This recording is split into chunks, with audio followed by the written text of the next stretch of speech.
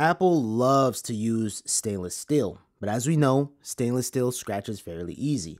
Taking a look at my first ever Apple product, the iPod with video. I got this back in 2005 on my birthday, and I mean, just look at those scratches. And believe it or not, it gives it that iconic design. We have the first ever iPhone using stainless steel around the frame. Very closely, as you guys can see, it's all scratched up. And even on modern iPhones, stainless steel on the frame. And on the Apple Watch, pretty much the whole thing is stainless steel. Even simple products as the AirTag also getting the stainless steel treatment. So in this video, I'm gonna show you guys how to restore the stainless steel, make it look brand new or almost brand new. But nonetheless, I picked this up on Amazon. This is called the Wrights Polish Creamer. And let's just open this up. Now, fun fact, I was supposed to make this video when the iPhone 13 first release.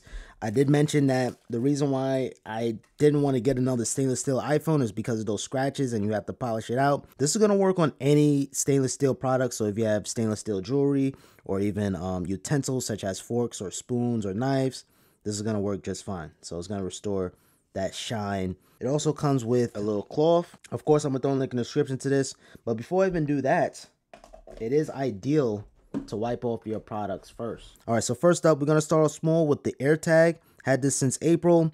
I lost my keys one time, and this came to the rescue. We're going to wipe it off with some disinfectant wipes. Then I have a microfiber cleaning cloth. Now, this is just going to assure, just to remove any, dirt or anything like that, so it just doesn't hinder the polishing process. You want to take the polishing cream, maybe take a little bit. Since this is a small product, we're going to just take a little bit.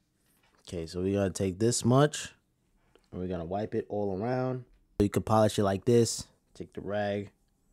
So that's the key. You're not going to get everything off, but take a look at the before and now after.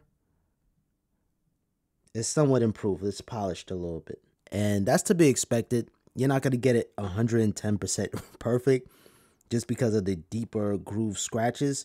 The Apple Watch is going to be the biggest improvement just because the Series 0 here has so many scratches. I mean, look at the buckle right there.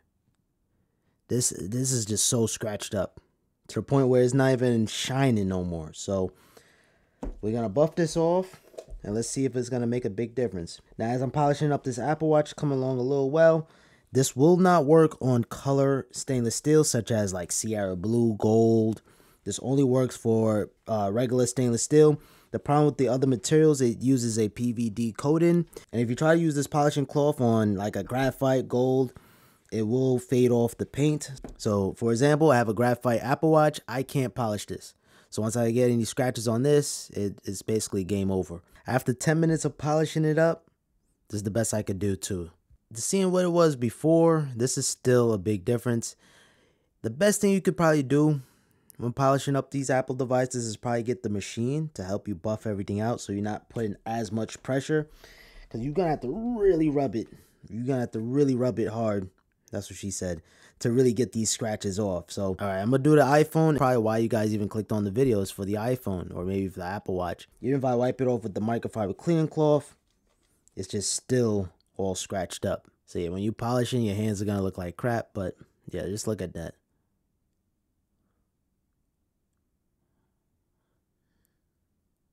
You don't have to worry about getting any gunk because you can just simply wash it off. Because remember, there's water resistance here. Now, you're going to actually smell it. You know that metal smell. You're going to really smell it when you rub it. And yeah, I'm seeing a difference already. And then if you look at the cloth, you can see it right off. Do one side at a time to make things a little bit more easy. And yeah, this is a big difference. So look at this side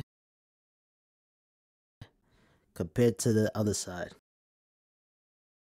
All right, after polishing multiple devices, this is the result.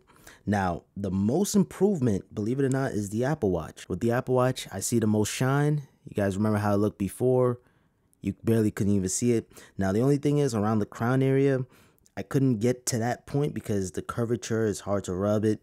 And the thing is, you want to rub it hard. You can't be too gentle, otherwise it's just not going to take effect. Nonetheless, I'm satisfied with this Apple Watch. This is the first generation one, and thanks to that sapphire crystal glass, you don't even see any scratches on the front. And even on the iPhone, you could really see that shine back. So that's the goal. Just bringing back the shine on your Apple devices. It might not remove all of the scratches. It's not going to do a perfect job, but this is still pretty awesome. And of course, this is going to apply to newer iPhones such as the 11, the 12, the 13. If you have an iPhone 12 right now, you bought it last year, this is probably the time to polish it up.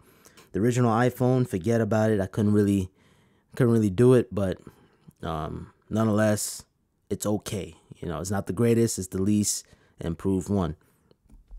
And on the iPod, same thing, least improved one, still scratched up, but you can still see that shine. Like, you can even still see me. Alright guys, make sure you guys thumbs up the video if you guys found this one helpful. Make sure you guys subscribe with notifications on for more videos like this, and comment down below what you guys think. Until next time, have a simple day. Peace.